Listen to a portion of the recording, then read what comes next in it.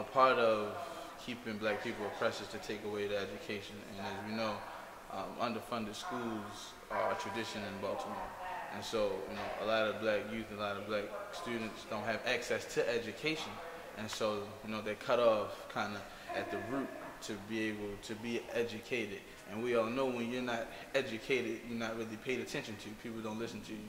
And so when you go to voice those concerns, people are like, oh, those are just wild people. They just tripping. They don't have any education. And so, that's another tier of the frustration is this constant talking, this constant, there's a problem here, this constant, showing and telling and demonstration, but it's not being responded to because people don't feel that black people are important.